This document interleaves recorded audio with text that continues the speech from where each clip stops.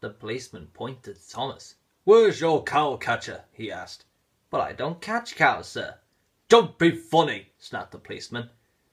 He looked at Thomas's wheels. "No side plates either," and he wrote in his notebook, "Engines going on public roads must have their wheels covered and a cow-catcher in front to prevent people and animals from being dragged under the wheels if they stray onto the line. You haven't, so you are dangerous to the public." "Rubbish," said Thomas's driver. "We've been around here hundreds of times and never had an accident." "That makes it worse," the policeman answered. He wrote regular lawbreaker in his book.